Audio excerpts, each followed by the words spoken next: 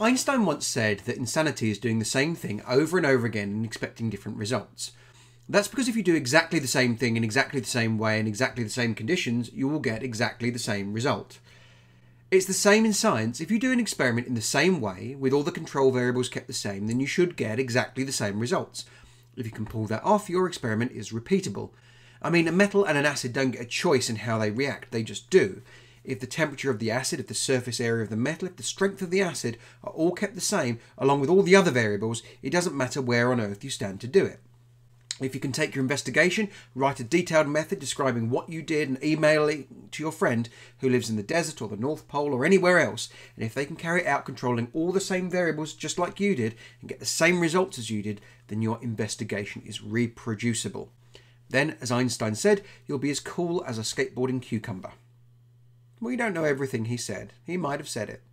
You don't know either.